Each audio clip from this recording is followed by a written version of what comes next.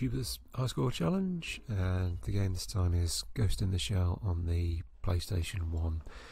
I'm just getting over a cold really, so you'll have to bear with me. Still a little bit bunged up, but well on the mend, fortunately. So yeah, this game, yeah, when I saw it as a PlayStation game announced, I was slightly worried because I haven't tried using PlayStation emulators before, and my worry was my weedy little laptop wouldn't be able to run it, but I'm pleased to say it runs absolutely fine, yeah, using the DuckStation emulator. Yeah, really nifty. It seemed really straightforward to set up, and seems to have lots of nice options and things, so yeah, very pleased with that. The game itself, Ghost in the Shell, is one I think I remember seeing in the magazines back in the day. Yes, I do love a bit of PS1. I've got a PlayStation myself, still got one of the original ones. And yeah, this game, I think I remember seeing it in the magazines, but never actually got to play it. Very visually impressive. You know, lots of 3D stuff happening here, and you know, those kind of like transparent camouflage effects, yeah, they're really impressive as well, especially for its time. Just trying to think what other games might have used similar effects back in the day, but certainly it still looks impressive to me, even playing it today. So with this challenge, we're playing the first 6 levels, missions 1 to 6, and aim is to get the highest score. You can get quite a hefty time bonus, up to 100,000. I got 45,000 there, which was good enough for me really. Got a nice 50,000 shield bonus, which I was happy with as well. Yeah, moving on to the second level here. Now, although you get a time bonus, I changed tactic for this particular level. To get the time bonus on this level, you kind of need to absolutely just like bomb it through the level. You know, just like full speed ahead, pretty much like running past everything. And I was finding like even if I was doing it as quickly as I possibly could, like it's still very difficult to get a decent time bonus. So instead of charging through it like a maniac, I've decided to just do the so-called normal way, where you're just taking out the enemies, keeping my shield topped up, and basically made a conscious decision to just go for the shield bonus, and any kill bonuses as well from taking out the enemies on the way. So, but yeah, lovely little night vision effects here as well. So again, very impressive graphics. Yeah, the 3D as well. Like you can sort of scale the walls and things, and you can sort of crawl upside down on the roofs and stuff. So that's also very impressive.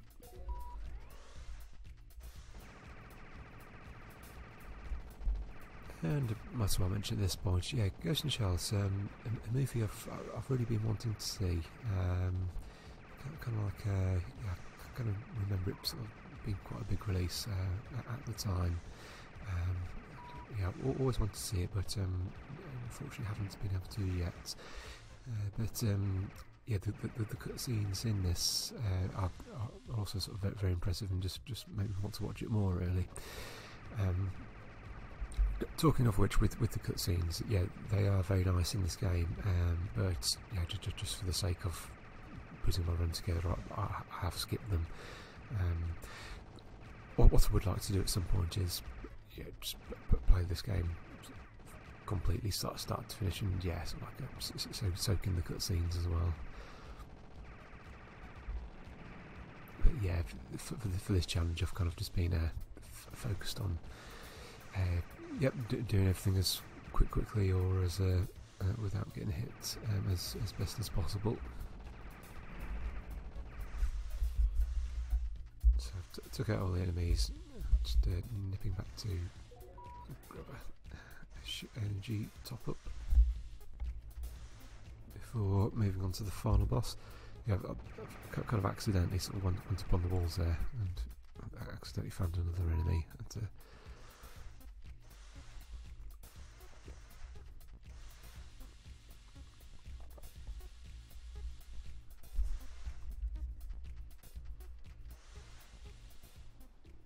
And onto the boss.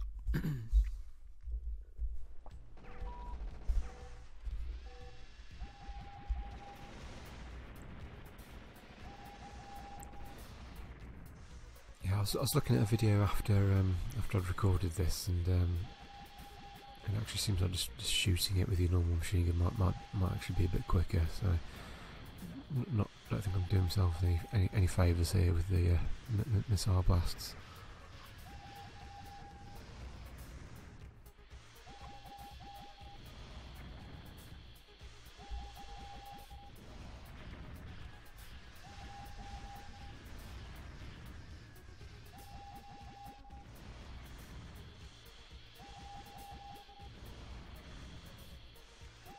Yeah, those missiles, they kind of like you charge up, you hold down the fire button and charge them up before releasing.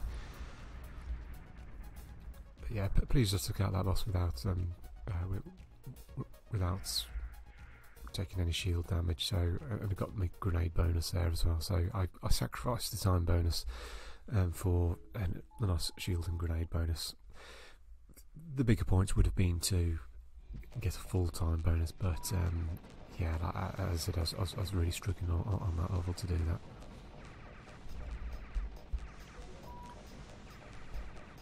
Okay, onto a more open-ended level. Got to take out these various explosive barrels or something before the time expires.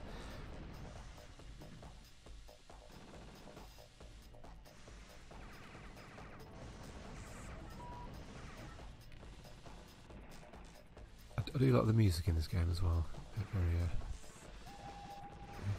Very good.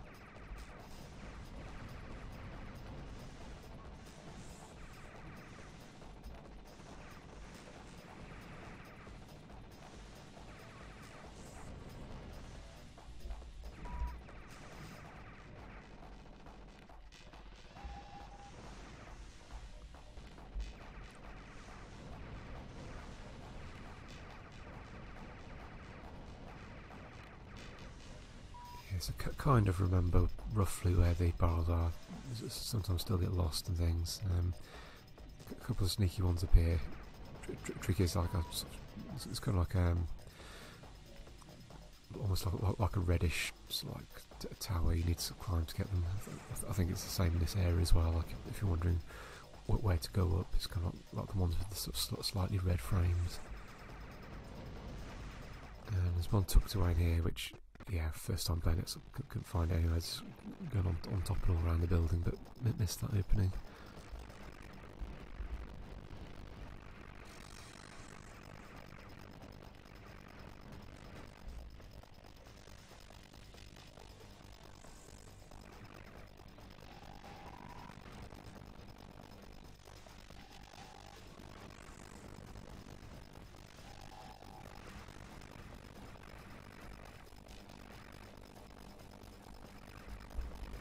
Probably could have done a slightly quicker route, I imagine.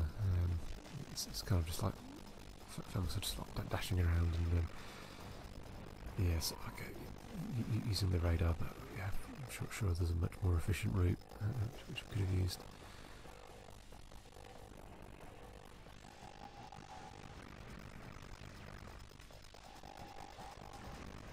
I think the sound, unfortunately, on the capture might have gone a bit gobbledygook. So apologies if that's not coming through cleanly.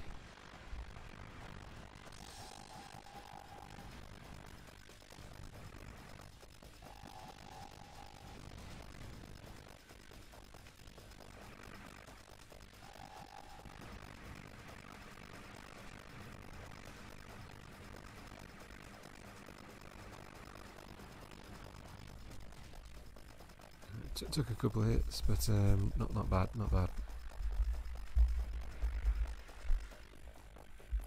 Yeah, pretty pleased with that all in all.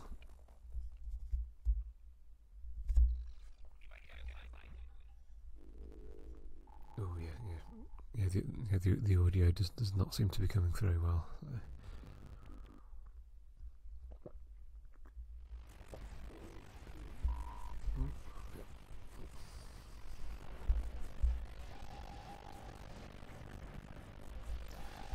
Yeah, nice kind of like on rails chase bit. You can kind of like move around a bit as well, like using strafe buttons moves the boat sort of like left and right. There's a bit of various mines and hazards to watch out for, which I just ploughed straight into there.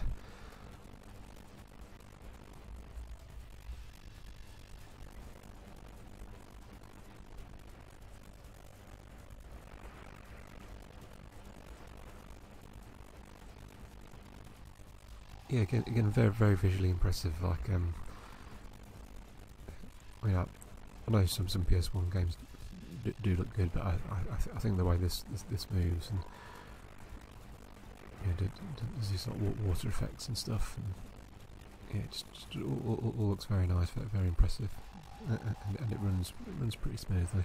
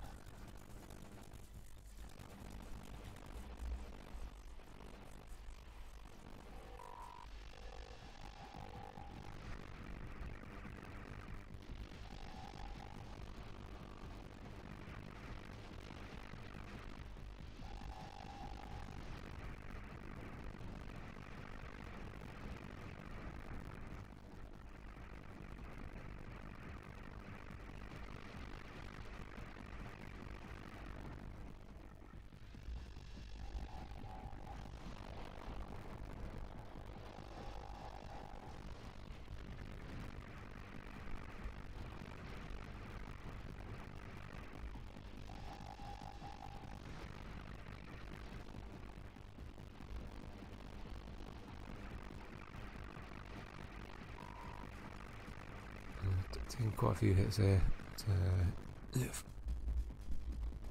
Managed to take it out alright.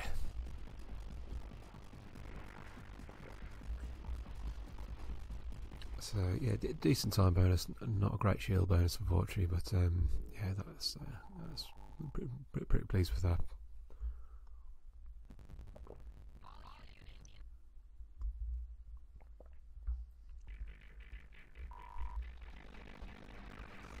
Yeah, I mean, certainly in this run, like, yeah, there's room for improvement. Like, after I'd put in this run, it's kind of like, yeah, certain areas I could definitely get a few more thousand points, tens of thousands of points here and there. But when I sort of did sort of start playing it again, it was kind of like, yeah, there's just things like, yeah, I thought I was being quick on level 1, but I just wasn't getting the time bonus, and then I kind of just got hit too many times on level 2 and stuff, and it's just like, it kind of got to that point where it would have been having to put in quite a lot of work just to get a little bit more. I mean, yeah, it would have could well make a difference, but it's kind of like, yeah, I thought I'd call it, like, I was pleased enough with this by the end. Yeah, on this level, like a nice, that's kind of like camouflage effect again, where this person thing you're chasing after sometimes goes invisible, but you can just about see where they're running to.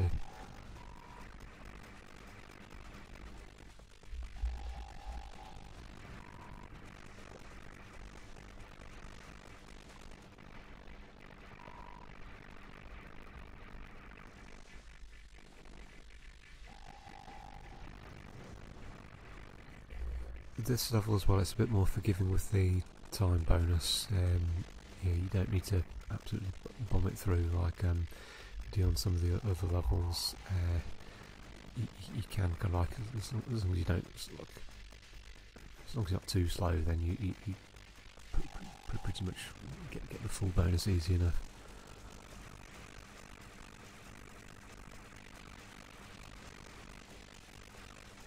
It's a bit of a silly hit I took there.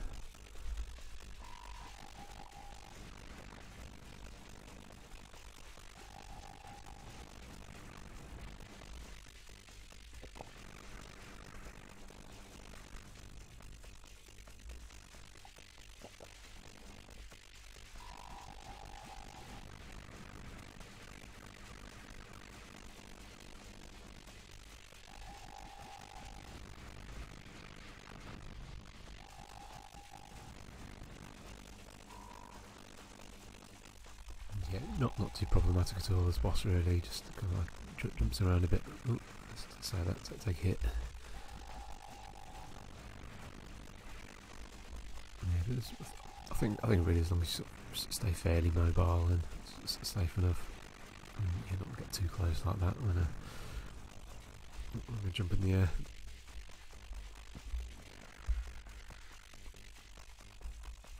Yeah, full-time bonus, yeah, because could have a bit sloppy taking some hits there, and yeah, could have got an improved shield bonus there, I'm sure.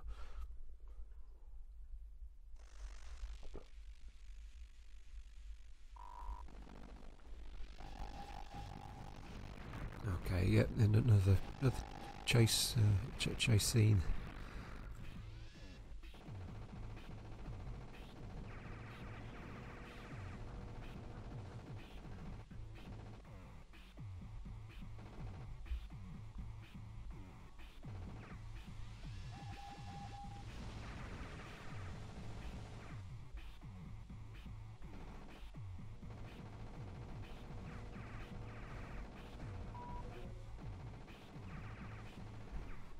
Multiple routes. I ended up going this way. I don't know if one's better than the other. At first I was going down the left, but I'm not sure if I can get the same pickup opportunities or not. I kind of just ended up settling on this route.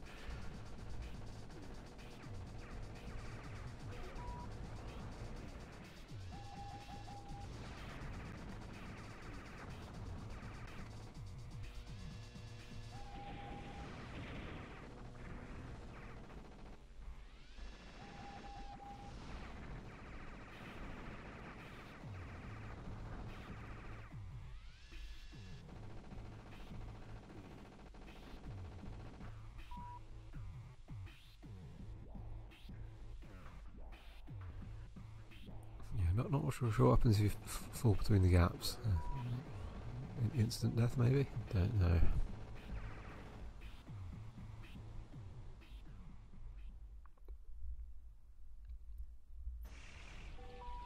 Okay, and onto the boss.